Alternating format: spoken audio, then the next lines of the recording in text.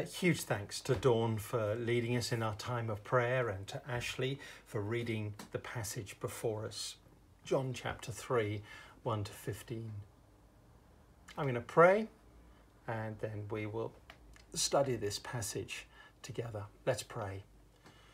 Gracious God, I ask that by that great power of the Holy Spirit, you would open our eyes to see the truth of your ways. Help us to see the Lord Jesus rightly. Help us to see him in all his glory and wonder and power. And may we kneel before him as a result. In Jesus' name. Amen.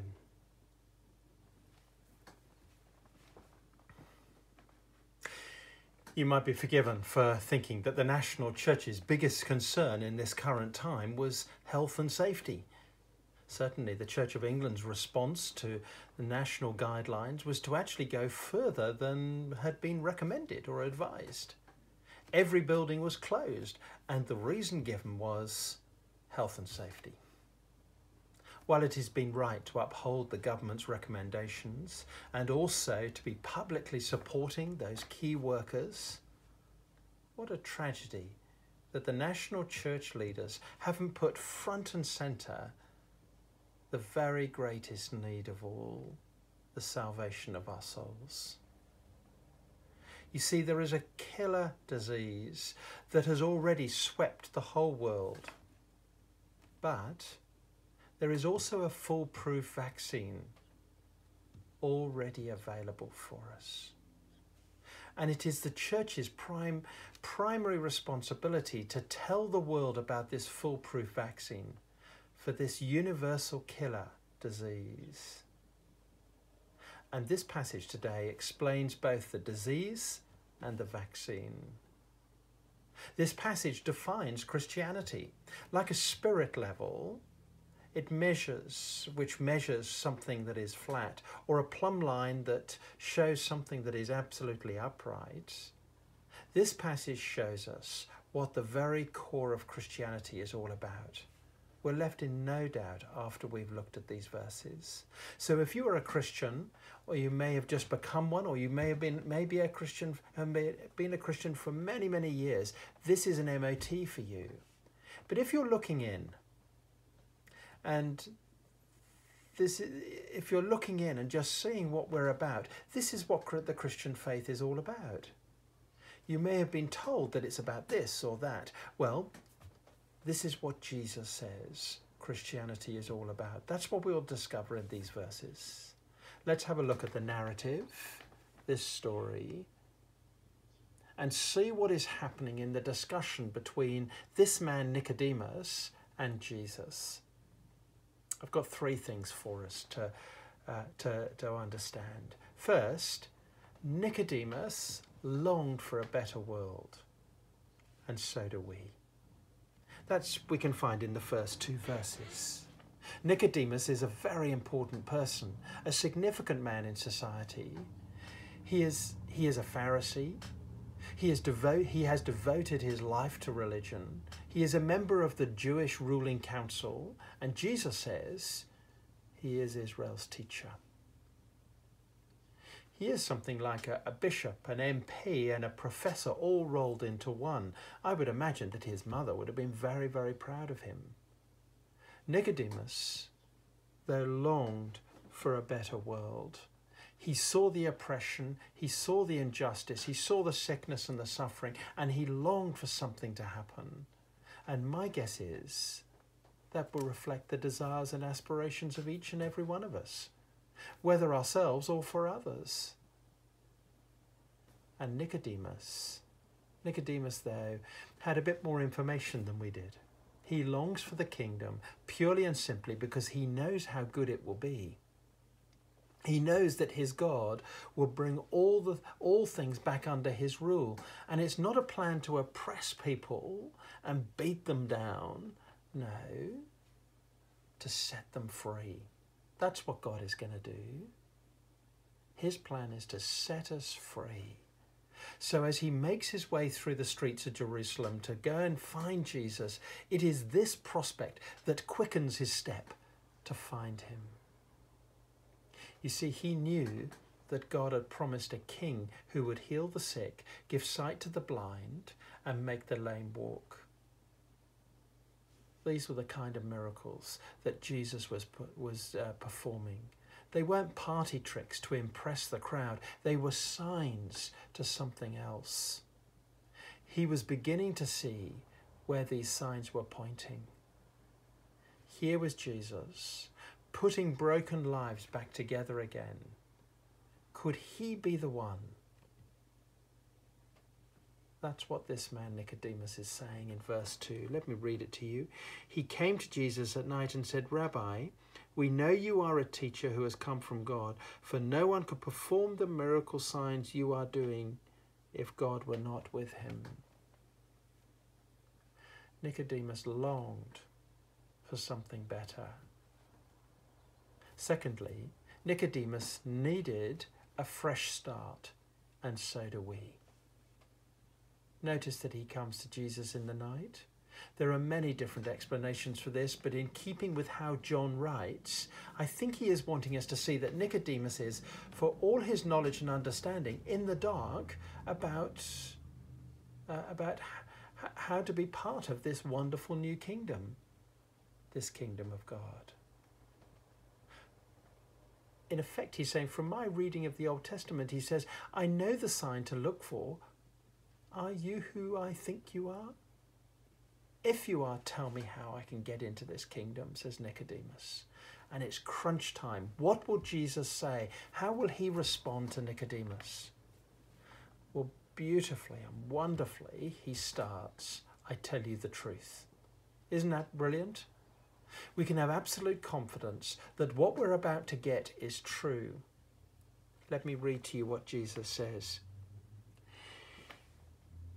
In reply, Jesus declared, I tell you the truth, no one can see the kingdom of God unless he is born again. Nicodemus, I think, then is replying, isn't he, in verse 4?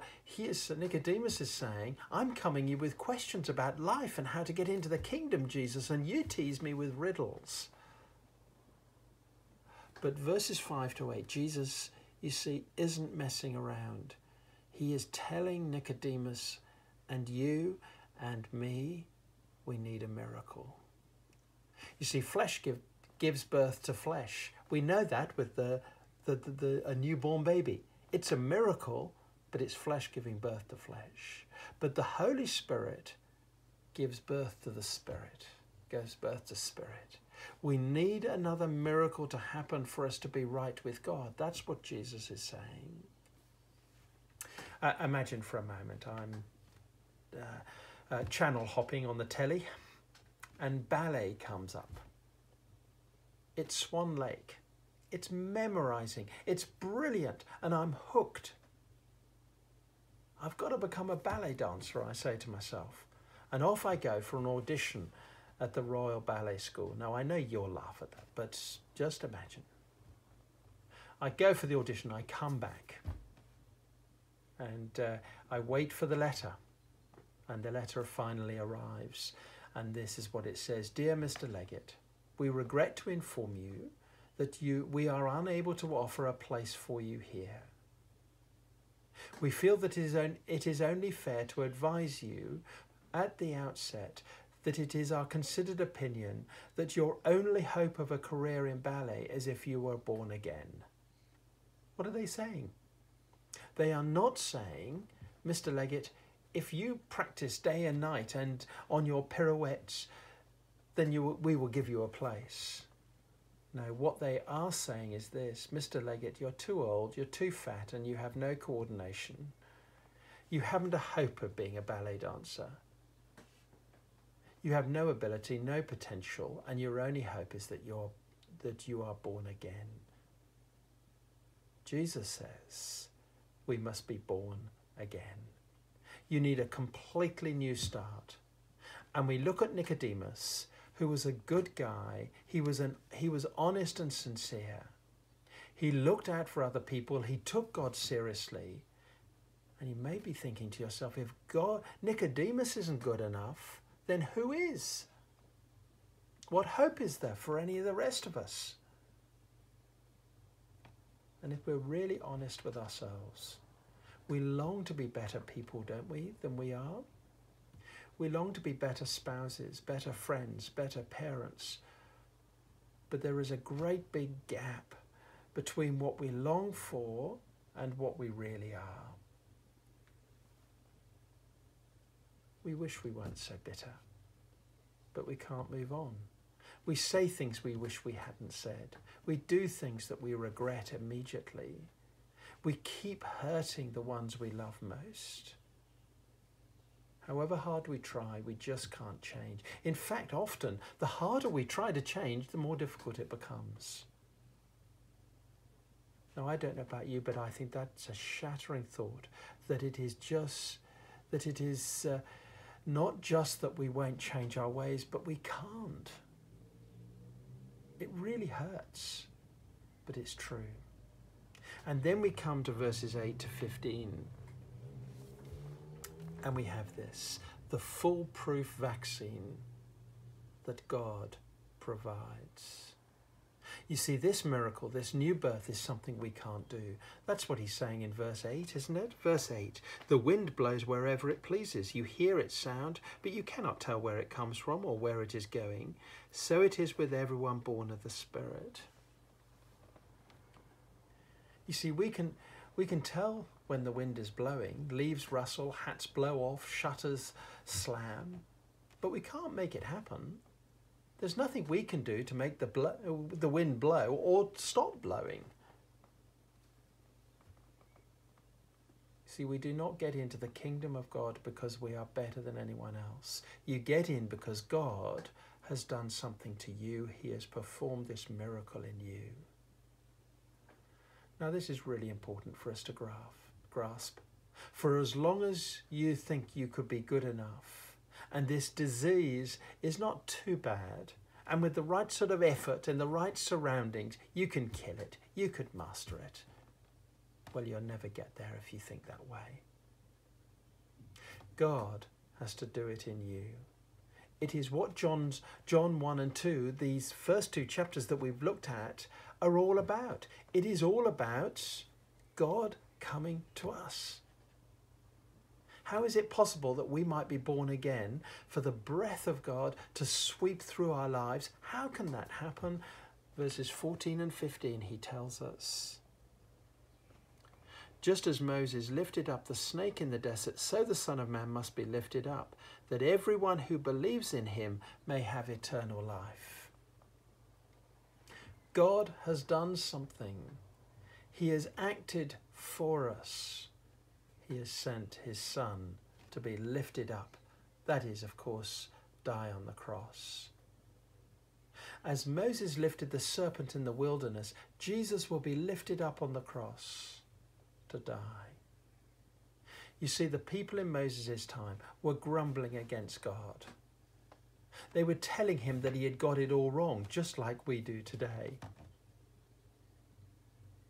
And God sent venomous snakes who bit the people, and many died. But they came to Moses and they pleaded with him to plead with God. He told them to make a snake and put it on a pole. Whoever is bitten, God declares, who then looks at the pole will live. God in his great love sent Jesus, his only Son, to be lifted up on the cross to die for us. Anyone who believes that to be true has eternal life. They are born again. Jesus tells Nicodemus that is the only way. For the Christian here, that is the only grounds for our confidence. I look to Jesus lifted up for me, and I trust him that what he says about his death is true. My sins can be forgiven. Now there will be those who are watching today for whom this is all new. What is all this about? Well, it is I can't put it any more simply than Jesus does, can I? You must be born again. That's what he's saying. He says you must be born again. Verse 15, he says that everyone who believes in him, in other words, in him who goes to the cross, and what that meant, will have eternal life. At the beginning, I said there is a killer disease that has already swept the whole world, and you and I have it. But this is the amazing truth. This is why God has come into the world. He has brought with him, in the person of Jesus, the foolproof vaccine, and it is available today. You see, you don't need an app. You don't need to go into quarantine. You just need to look to Jesus and Jesus on the cross and say to yourself, thank you that on the cross you died for my sin. I believe that I am healed of the killer disease of my sin because of Jesus hanging on the cross. Let's pray together, shall we? Let's pray. Heavenly Father, we thank you that with great clarity you see our greatest need. Open our eyes to see that we need to be born again by your Holy Spirit, and have eyes to see Jesus lifted up on the cross in our place. Today, help us to say, thank you, and I believe, that you might save some today. Amen.